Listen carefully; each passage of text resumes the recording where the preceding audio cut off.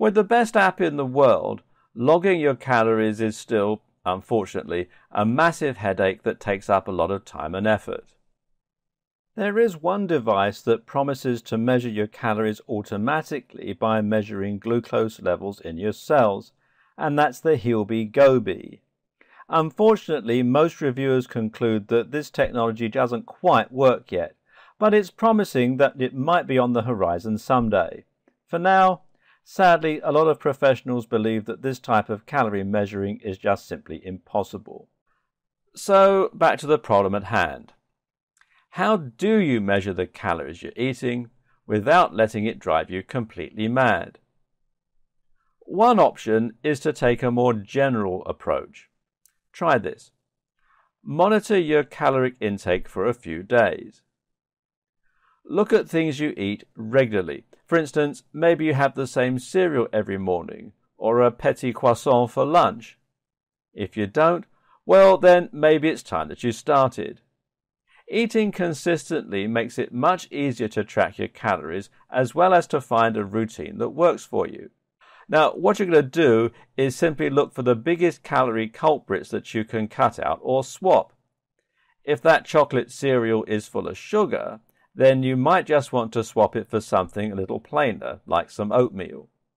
Likewise, you can swap out your soda drink for water.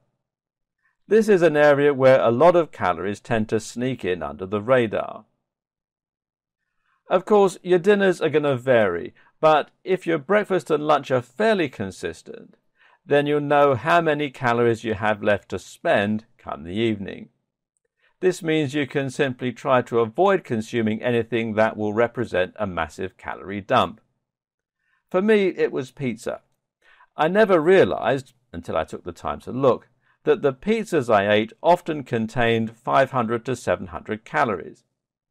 As my AMR is 2,200, that was a massive amount for me to spend on dinner. Pie and chips night was even worse. So the solution was just to cut those out, or at least to eat them less often, really simple. And if I knew I was having them that night, then that was a great time to go for a 6-mile run, which will burn me 700 to 800 calories. You see how this works. The point here is that it doesn't have to be precise or exact. Just measure enough to get a general idea and then afford yourself a little flexibility to try and avoid driving yourself completely insane. Another thing to consider in respect of all this is that there is no way that you can possibly learn your exact calorie intake or burn. It's just too varied. Of course, there are different numbers of calories in apples, for example. And likewise, your testosterone fluctuates every single day, which in turn has a big impact on your ability to burn calories. So don't try and track it precisely. Track it generally and aim to consume about 200 calories less than you burn, if your aim is weight loss. If you manage this, then you'll be able to consistently burn fat, and even when you make a mistake, you still won't go over your calorie burn. Of course, it's also super important to be careful what you eat and to make sure that you're fueling your body with all the crucial vitamins, minerals, amino acids and other nutrients that you need. That's a topic for an entirely different video though, and a whole subject unto itself.